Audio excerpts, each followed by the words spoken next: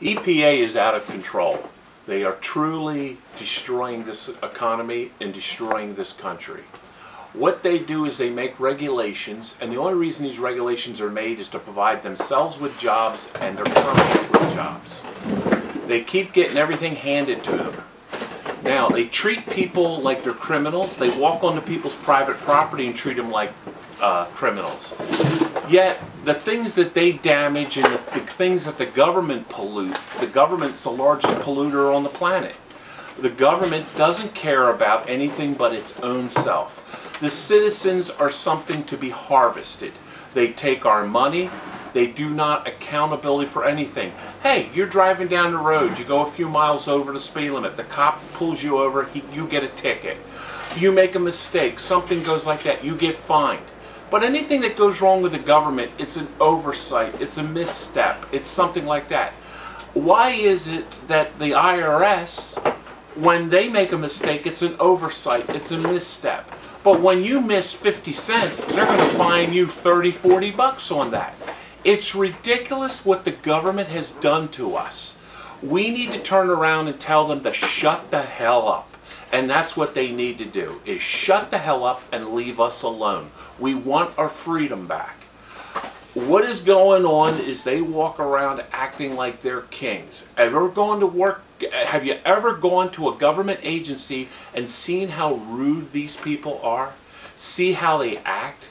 Have you seen how they always raise their voice, or they say, we'll call security? Everything the government does is through threat and intimidation.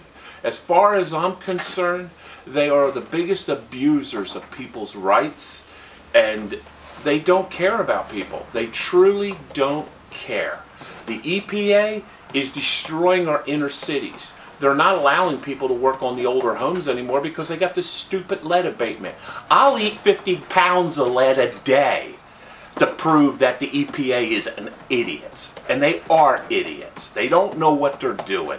They got these crackpot, spoiled little brats that went to college and supposedly went to college, but we all know what they did. They drank a bunch of booze. They went to frat parties, and that's all it was. And then they finally get a job because some aunt or some uncle or some partner of theirs or somebody liked the way a girl wiggled her butt, and that's how they got these jobs in these agencies.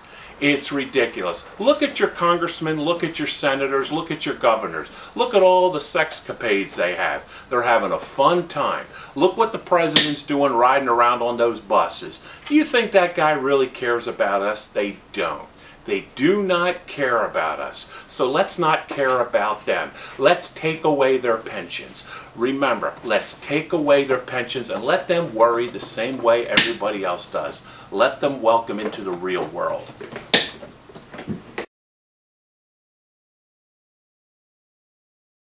Highland Hill Farm is located on Route 313 in Bucks County, Pennsylvania, about 2 miles west of Doylestown. Our street address is 5275 West Swamp Road, which is Route 313. We're open 7 a.m. to 6 p.m. 7 days a week. We have a wide selection of trees and shrubs. We have trees up to 4-inch caliper and arborvitaes up to about 14 foot tall.